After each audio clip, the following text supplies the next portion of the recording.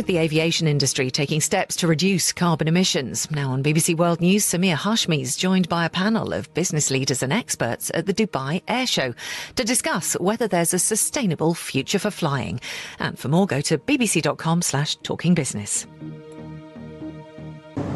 Hello and welcome to a special edition of Talking Business with me, Samir Hashmi.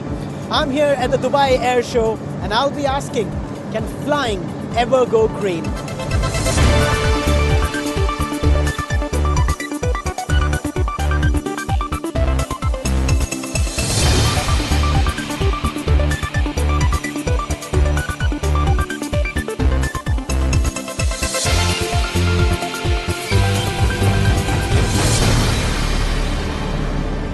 With more people flying than ever before, there are growing concerns about the environmental impact of planes. The air transport industry says that it's taking steps to limit carbon emissions. But how realistic are those claims? I'll be speaking to a group of experts to find out if aviation can make the shift to a cleaner future. But first, I went to see the latest innovation on display at this year's Dubai Air Show. Today we are flying more than ever before, and that growth is set to continue. By 2037, more than 8 billion passengers will be taking to the skies. But all this jet setting is taking its toll. Currently, air transport accounts for around 2% of carbon dioxide emissions produced globally, and they're growing at a faster rate than expected. The industry has pledged to reduce those emissions by half by 2050 compared with 2005 levels. But is the sector on track, and how will it get there? The industry is working on innovations aimed at curbing emissions, with some of them on display here at the Dubai Air Show. Airlines are shifting towards more efficient engines, like this one by Rolls-Royce, designed to burn less fuel and produce fewer emissions. Boeing is here too. They have announced a partnership with Etihad Airways to operate a new eco-friendly Dreamliner aircraft from next year. And an increasing number of aeroplanes coming to the market have been built with lighter weight materials and better aerodynamic design, like this Airbus 350 XWB operated by Fiji Airways. Meanwhile, some players are also trying out new alternative fuels to fly. Over the last decade, more than 150,000 flights have flown using biofuel.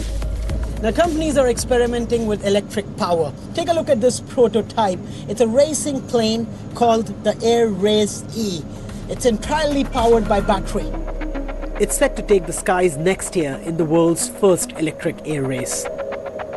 Overall, a lot of innovations are underway to help cut down emissions, but it's not clear how long before they take off. Well, I'm here with three guests to get insights into how big is this a challenge for the industry, and also talk about technology and innovation that will really address this issue. I have with me Phil Kernock, who's the Chief Engineer of Civil Future Programs at Rolls-Royce, Dr. Sandra Boer-Scheffer, who's the Head of Airbus Group Demonstrators and Chief Executive of Airbus up next, and last but not least, Dr. Alejandro Rios-Galvan, who's the Director at Sustainable Bioenergy Research Consortium at Khalifa University. Thank you for joining us. If you talk about the airline industry, they produce 2% of the world's carbon emission, and that's expected to rise even further. How big a challenge is this, Alejandro, for the industry? Well, without a doubt, it's a significant challenge. And so the industry is looking at this with very keen eyes, and they're looking at different strategies to try to reduce that carbon footprint. One of those strategies is, of course, using alternative fuels or sustainable aviation fuels, and that is part of the whole technology package that needs to come into play for reducing the carbon footprint of the aviation industry. Okay, you're talking about how more people are flying, and we just saw a plane taking off. Sandra, that's the other big problem. More and more people are flying, so this problem is just going to get bigger. It is true, but over the last decades, the traffic has grown as well. We forecast that in the next 15 to 20 years, air traffic will double again, which means there is a big expectation from the aerospace industry to get to sustainability. And it is a key question for us and a key priority in all decisions taken, basically, from the top level to down to the shop floor.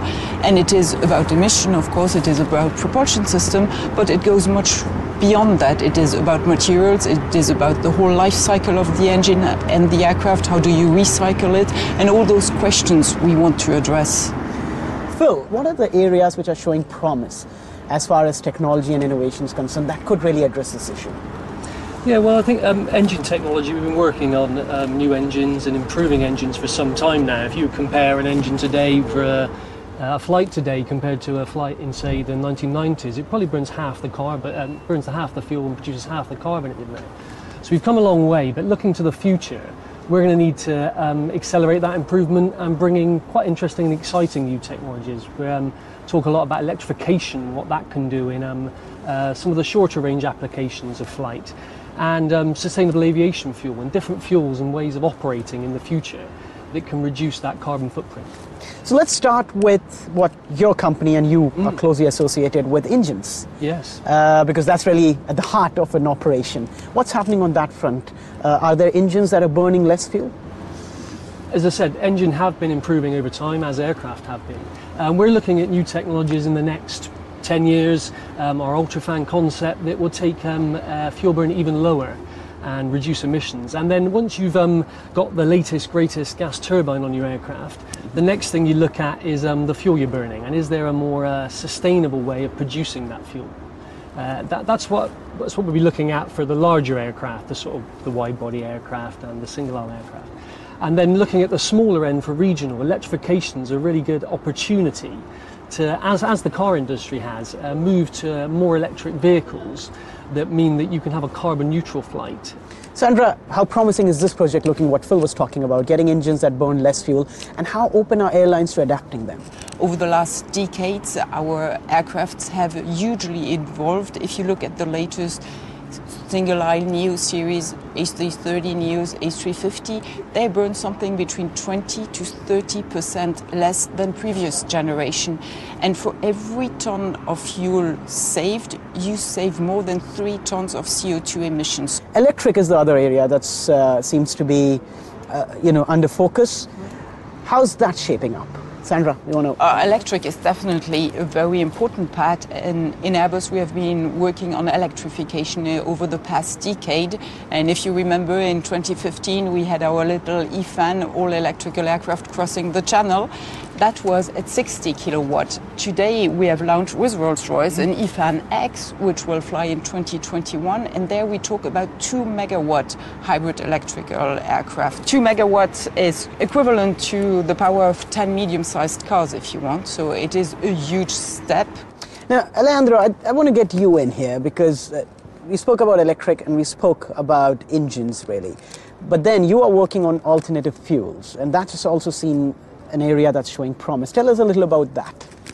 Well, as has been described briefly, there are a number of goals that the industry has set, and this long-term goal to reduce the carbon footprint of the aviation industry by half, taking into consideration year 2005 as the baseline, is a major challenge. And so the way in which the industry is facing that challenge is through the development of new technology, and within that sphere we have what are called sustainable aviation fuels. So these sustainable aviation fuels really have to come from an alternative source, and for the most part the industry is looking at plant-based biofuels. And so these plant-based biofuels have the capacity to reduce the carbon footprint in the life cycle of these fuels anywhere between 50 and 80% of the, when you compare them to fossil-based alternatives. And so this is one of the major components in terms of technology that will be used by the industry so that the long-term goal can be reached, specifically more along the lines of these wide-body jets, the aircraft that carry 500 passengers from Dubai to Los Angeles or from Dubai to New York.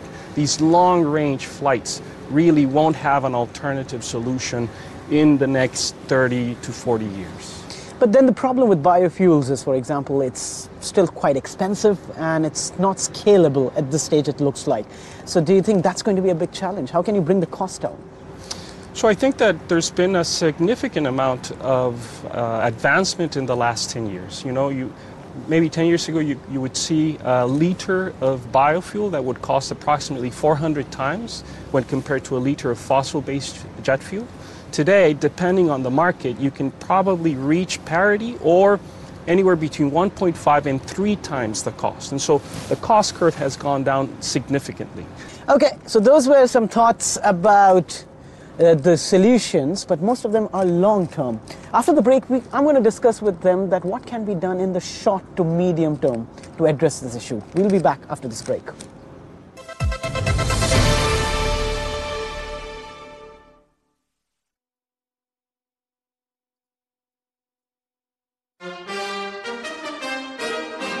For the very best from the world of film, from Hollywood blockbusters Can you introduce me as Joker? to international art house cinema. I'll cover all the major film festivals and speak to the biggest names to bring you in-depth analysis on the latest films and cinema trends. Join me, Tom Brooke, for Talking Movies on BBC World News. I don't want an election. You don't want an election. He doesn't want this general election. They don't want an early general election. We do want an election, but They're too cowardly! we can't go on like this. Prime Minister, are we heading for a general election? If that's where we're heading, that's where we're heading. Possible general election. General A election. snap election. I cannot wait. I can't wait. We are ready! On we go to the general election. The UK general election. Watch it unfold on BBC World News.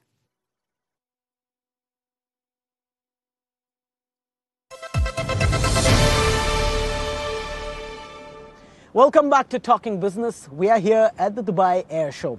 We'll continue talking to our guest just in a moment, but first, I caught up with the boss of the largest carrier in this region, Sir Tim Clark, the president of Emirates, and I began by asking him, how big a challenge is this for the airlines?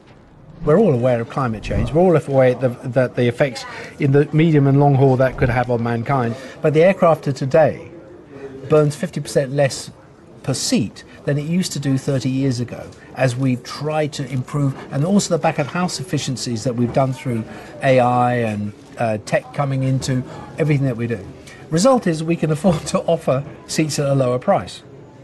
Result is demand increases. I mean, air travel will double in terms of people traveling today. By 2037, you're talking about 8 billion people flying. Now, these are all the same people who are very conscience-stricken about the effect on the environment. There will be an element, a growing element, that will say, I'm not going to fly. I'm not going to go on a holiday which involves flying, so I'll staycation, as they call it. But is that a concern for the airline industry? We are seeing evidence of flight shaming actually leading to a slight drop in air travel in countries like Sweden if the movement catches on. I don't think this is significant. There are bigger forces at play that affect the airline industry at the moment, not the least of which is the sort of trade wars and everything else going on. They have a material, clear and present effect on what we do. I'm not belittling or being disingenuous to those elements of the community, whether it be Extinction Rebellion or the flight shaming program, who are trying to bring focus on the fact that we aren't doing enough at the speed we should be doing, given the imperative that science is telling us. And I 100% share that view. The airline industry is trying to do its very best, not just Emirates, but everybody. That was Sir Tim Clark from Emirates. I'll continue talking to my guests, Phil Kernock from Rolls-Royce, Dr. Sandra Wurst-Scheffer from Airbus, and Dr. Alejandro Rios-Galvan from the Sustainable Bioenergy Research Consortium.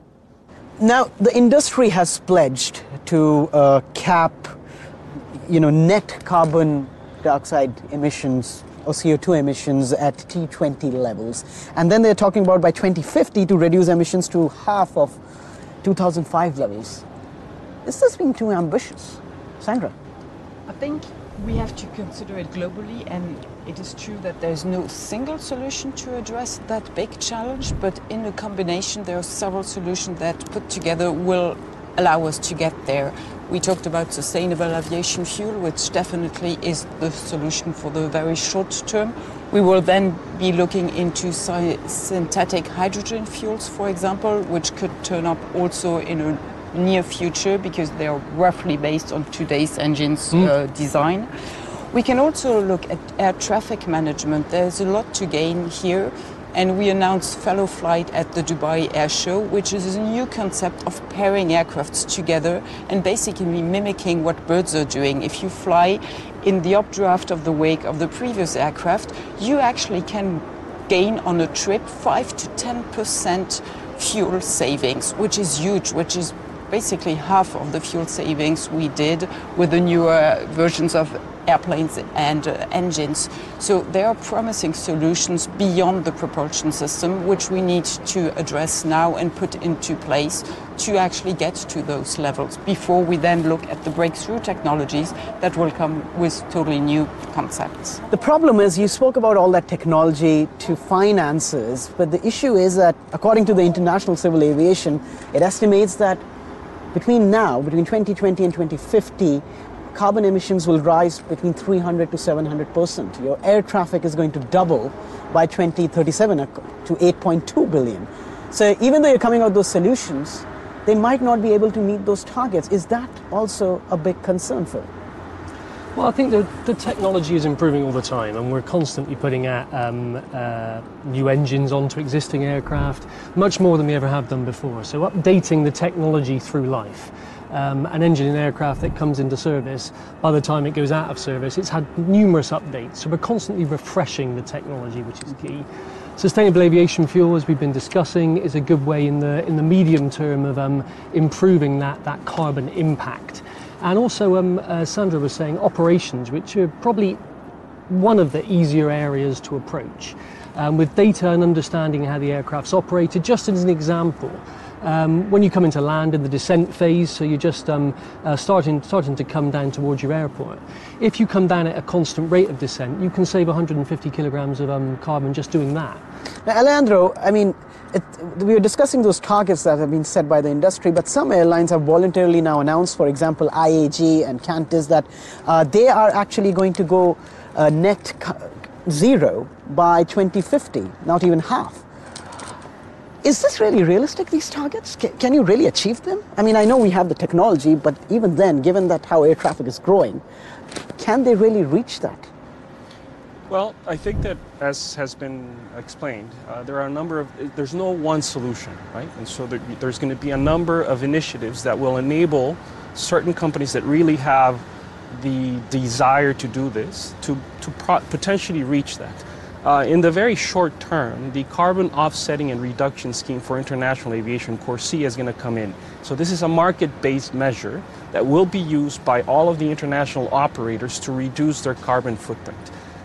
Alternative fuels... But here in this program, they're going to invest in other programs really to offset the carbon emission that's been produced. Not that they're burning less fuel, but they're investing in more greener programs technology. They're investing, or they're buying certificate emissions units that are that will help reduce the carbon footprint of aviation.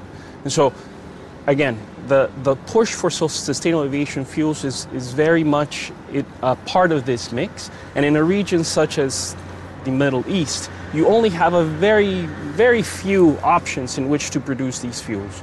So you have, for example, the work that we are doing with halophyte plants that are based on desert plants that are grown with seawater in salty conditions. You have waste gases, you have municipal solid waste, and then you have a number of other potential technologies that could come into the fore. So this is something that is happening, and it's happening constantly, and these updates are continually coming into the industry. And so I think it is doable. It is going to be a challenge, but doable. Sandra, the problem is that you're investing, you're working on this technology, it is quite expensive. Airlines, if you look at them as a business model, the margins are really thin. Will they be willing to invest and adapt these technologies? Because eventually they're going to be quite expensive, and that will impact their bottom lines or their profits.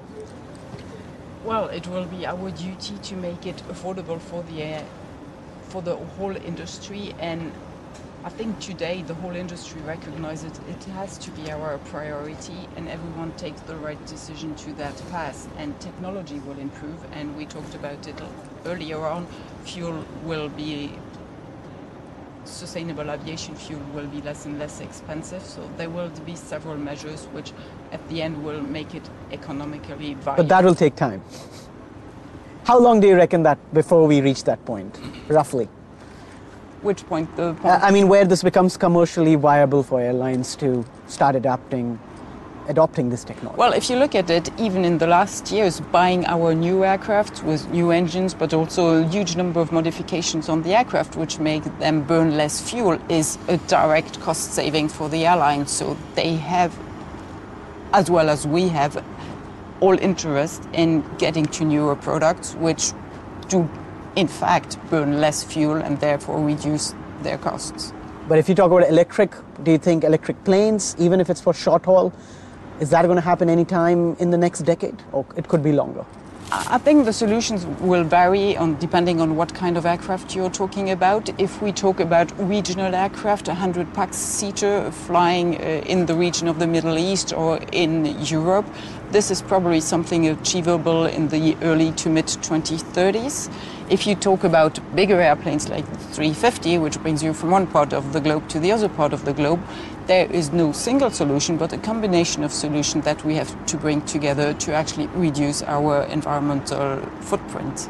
So Phil, that's the real problem, that you might have an electric plane to fly short distances, but when it comes to long haul flights, more than say 1,500 miles, we still don't have a solution, and that's where maximum carbon emissions being produced. So how are we going to tackle that issue? Yes, electrical capability may be replacing a large proportion of the propulsive power that gives you thrust and moves you through the air with smaller aircraft. We can also use similar technology to enhance those larger gas turbines that do burn fuel, but use that electrical technology to support the gas turbine, to reduce the amount of fuel that is burnt. So yes, it's a big challenge for the long haul, but I think the technologies we're pulling through are going to bring significant reductions in the way they operate and the amount of fuel they use tomorrow. And there are other areas like materials, for example, that will help us also reduce the weight of the aircraft and by definition the fuel consumption. And the Fellow Flight program I mentioned, where you're actually pairing aircraft, that is very meaningful for long-range flights, obviously, and gaining there 5 to 10% of fuel consumption just by the way you operate the aircraft is a very big reduction. So if you take all of these measures together actually we have solutions that are meaningful for long-range flights. They're meaningful for the long term, but the problem is right now, because if you look at what's happening, there's something called the Flight Shame program that started, as you know, where people are voluntarily not flying, led by teenager Greta Thunberg. We have already seen signs that there has been a drop in air passenger traffic in some parts of Europe, and if this movement gets caught on, lesser people might start flying. That's going to impact companies like you who are investing so much in technology because you need the money for that. Is that also a concern?